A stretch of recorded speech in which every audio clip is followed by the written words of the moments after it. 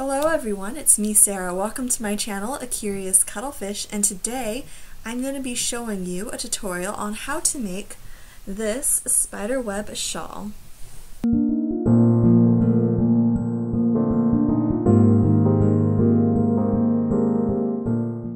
Hello everyone, welcome to my channel. I am going to turn my camera around and show you guys how to make this shawl right here behind me. I'll try to move out of the way. So this is what we're making today. Happy Halloween, you guys. So this can be used as a decoration on your couch, or you can wear it. It's very light, very airy, very fast and easy to make. So there are different ways to end it. This is the edging that I like, where the I don't know, these longer points of the shawl come out just a little bit and have a slight picot on it. So let me get this camera turned around and I will show you how to start this.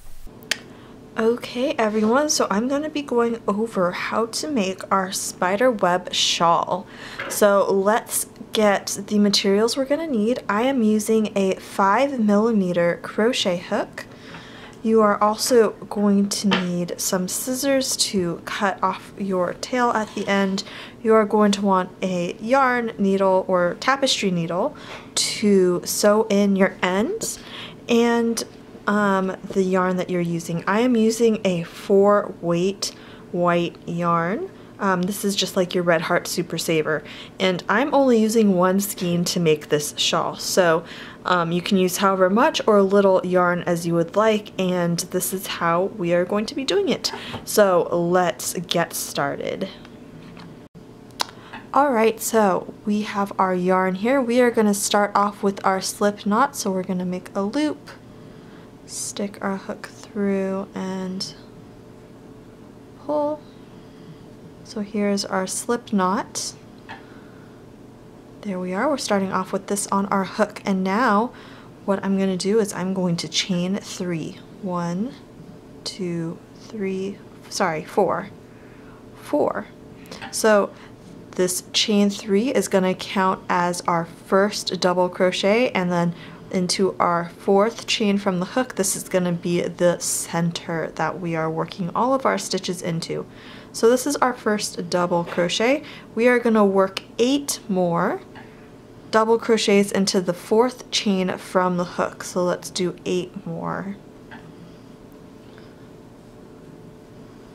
1, oop, didn't go through.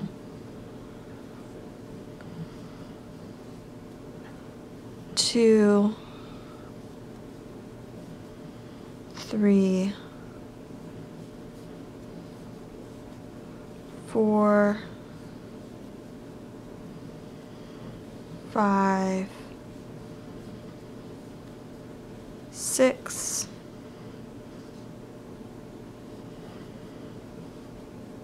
7, 8. So now right here, counting our chain 3, we should have 9 stitches, and this is how we're going to start off our spider web shawl. Okay, so now we're going to turn.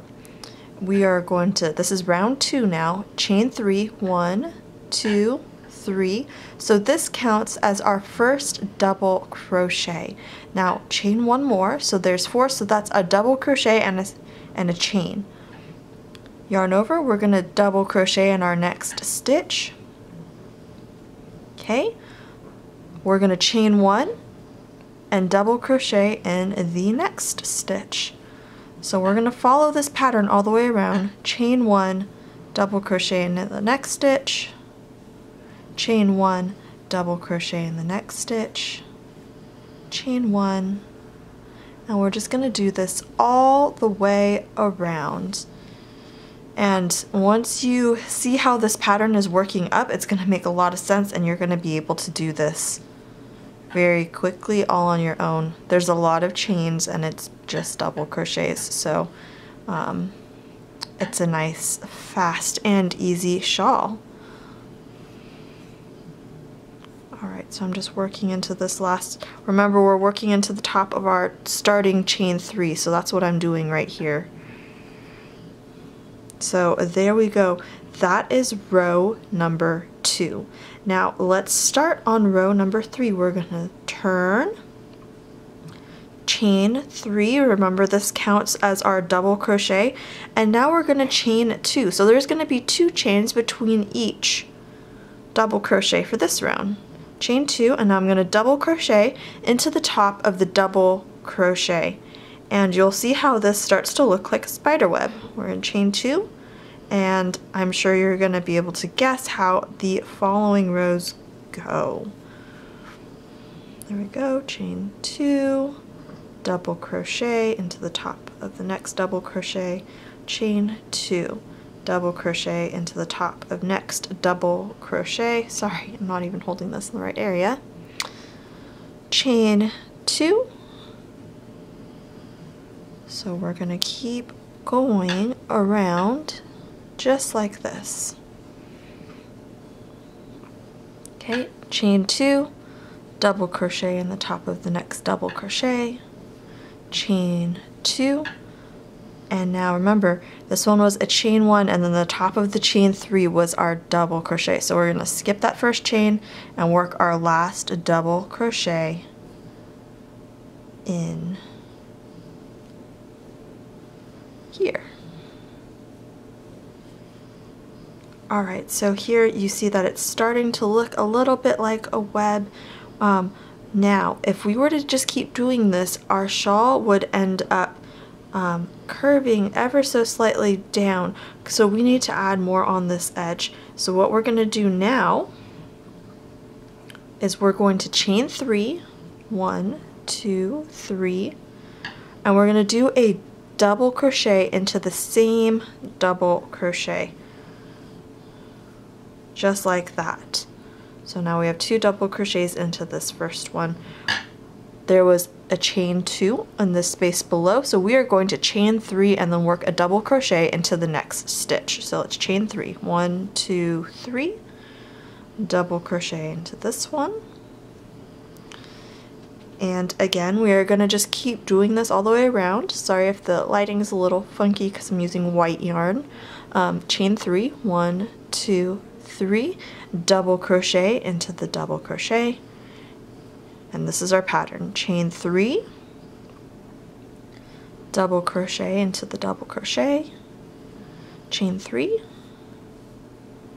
double crochet into the double crochet, and we are just gonna keep doing that.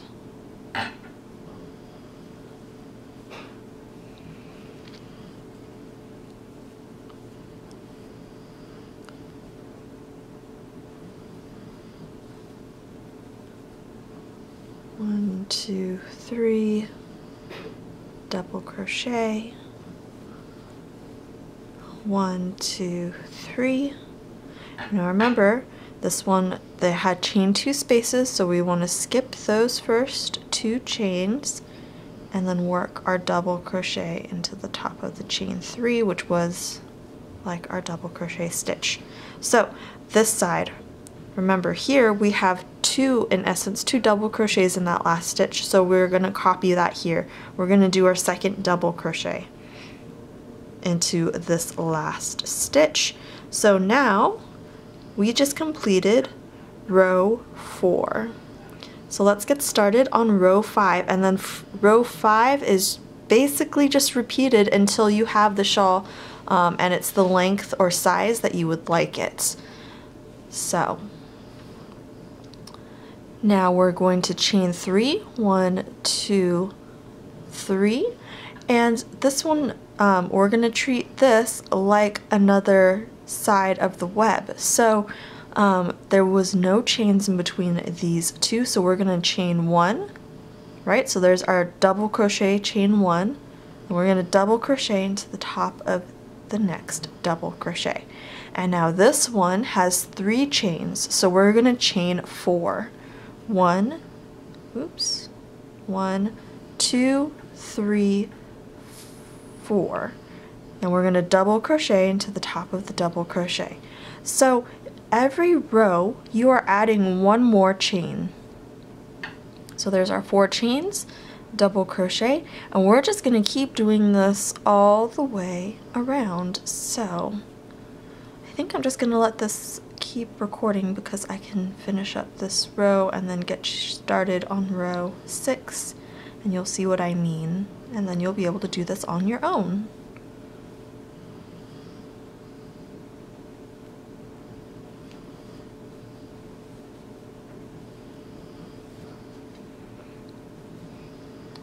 One, 2, 3, 4.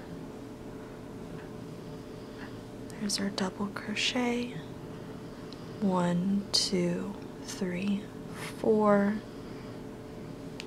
Double crochet. 1, 2, 3, 4. Another double crochet. 1, 2, 3, 4. Double crochet.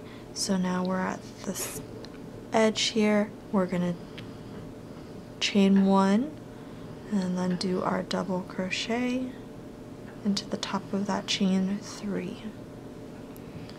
So here's what it's looking like. This is the end of row 5. So let's start row 6, and I'm sure you will know how to do it from here on out. So we're going to chain 3, 1, 2, 3. That counts as our double crochet. And now this has 1 chain, so we're going to chain 2, 1, 2, and we can work a double crochet into this one. Right? We're adding on an extra chain for each from the row before. Now this, we have 4 chains, so we're going to chain 5. 1, 2, 3, 4, 5, and then do a double crochet into the double crochet and continue 5. 1, 2, 3, 4, 5 chains, double crochet into the double crochet. So I'm going to continue this all the way around till we get to this edge, and I'm going to turn the camera back on to show you how we do this edge and then start row 7. Okay, so I'm here at the end. I just did my chain 5, so now we are going to do our double crochet into the second from last double crochet. Remember, this was a chain 1 space, so we're chaining 2 and skipping this first chain, working into the second because we want there to be a chain 1 space. There's our double crochet. Okay, and there we are. We just finished row, actually this is row 7, isn't it? 1, 2, 3, 4, 5, 6. Sorry, this is row 6. We are starting row 7. So we're going to turn the shawl, and now all of our rows are going to be exactly the same. You can make the shawl as large or as small as you would like. You are going to chain 3. 1, 2, 3. That counts as your double crochet, and then we're going to add 1 extra chain from the row beneath. So there's 2 chains here. We're going to chain 3. 1, 2, 3, and then do our double crochet into the next double crochet. So now this one, this space, we have 5 chains, so we are going to do a chain 6 and then a double crochet into the double crochet. So it's chain 6. 1, 2, 3, 4, 5, 6, and a double crochet. So this is the pattern. You're just going to continue this for as long as you would like this shawl, and I will join you guys after I have finished this. I am just using 1 skein, and then once I run out of yarn, that's where I'm going to stop. And if you want to add an edge, I will have a little tidbit showing you how I do my finishing border, just to add a little bit more right here on the end, and we can do that. So this is how you make the shawl. I'm going to be chaining 6, double crochet all the way around, and then you just follow this pattern and you will complete your shawlette. So thanks so much for watching. I will be back in just a moment for you to show you the border, and then I can show you guys the completed project. So be right back. Okay, so now we are going to be doing the last row, and then this edging is optional. You can do it with or without, depending on how you would like your shawl to look.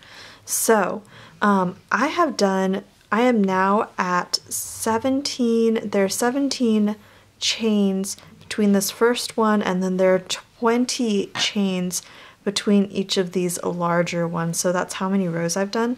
So let's get started. We're going to chain 3. 1, 2, 3. We're going to chain 3. 1, 2, 3. And then you're going to do a slip stitch into the top of your chain 3. So you'll have a little like bobble, nib, whatever you want to call that. And so this was 17, so now I am going to chain 18. 1, 2, 3, 4, 5, 6, 7, 8, 9, 10, 11, 12, 13, 14, 15, 16, 17, 18. 18, and now I'm going to double crochet into the top of the next double crochet. Alright, now whatever row you are on, remember we are just adding one more chain than the length of the row previously. So this one right here is 20 chains. But, so I just made my double crochet. What I'm going to do is I'm going to chain 3. 1, 2, 3. Do a slip stitch into the top of my double crochet right there. Little slip stitch. My yarn split a little. So again, we'll have a little bobble, nib, whatever you want to call that. And then I am going to be chaining 21. 1, 2, 3, 4, 5, 6, 7, 8, 9, 10, 11, 12, 13, 14, 15, 16, 17, 18, 19, 20, 21, and now I can do a double crochet into the top of the next double crochet. And so this is our finishing row. So basically what I'm doing is I'm doing a chain 3, 1, 2, 3, then working a slip stitch back into the top of my double crochet, and it's just adding here at this edge. You'll see we'll have a little bit more to finish off our spiderweb shawl. And again, if you don't like this edging, you by all means can finish it with just the simple edge that it had before. Another option that you can do is you can add very small tassels onto each of these ends for where the web is, and I think that looks very nice as well. So you can finish the shawl however you prefer. Ugh, tripping over words. Anyways, I am going to continue going in this pattern so I can finish up this last row, and then I'll show you guys what it looks like. So remember, you are adding one more chain from the previous row, so I am chaining 21 for mine. It can be 30, it could be 15, however large or small you decided to make yours. We're doing a double crochet, then you're going to chain 3, slip stitch back into the double crochet, and then work on your next section. So I'm going to fast forward for you guys and turn the camera around so I can show you what it looks like completed. So see you guys in a bit. Welcome back everyone. So I finished the edging on this shawl. So here we have these little picots, or I forget what I called them when I was recording this, doing it, but I still have tails. So what you want to do with your tails is you want to thread them onto your tapestry needle and then just weave your ends in. And for all of my subscribers, you know how often I actually weave my ends into my projects. It's like rarely to never. But when you finish your project, it is always a good idea to weave in your ends and then cut off any excess that you have. So this might be one of my few projects that has an end woven in because I'm doing this tutorial on it. But there we go. So I pulled it through a few places. Now I am just going to cut off this little excess right here. And there's that end woven in for this part. And then here at the center, this is the starting tail that I had, so I am also going to weave this in. I cut it because it was unraveling a bit, and it can be kind of hard to thread that onto your needle if you want to weave an end in. So I'm just going to get it all through here. Go.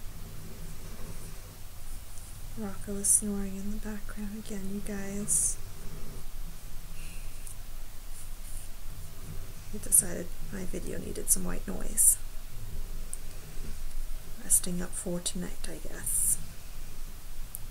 Alrighty, so I'm just pulling this tail back and forth through this beginning portion.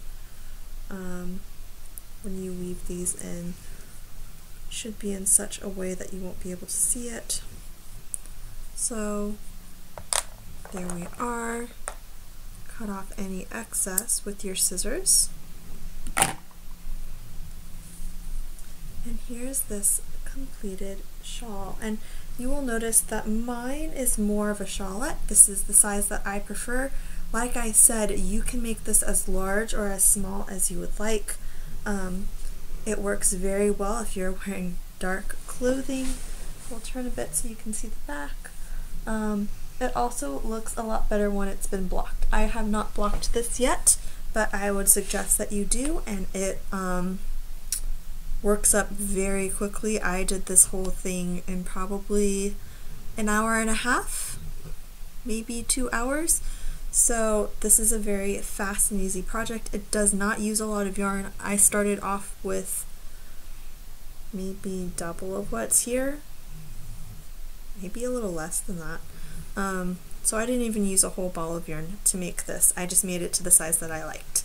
So hope you guys enjoyed this tutorial. Thank you so much for joining me today, and I hope that you all have a wonderful Halloween. Stay safe, and I shall see you all soon. Bye.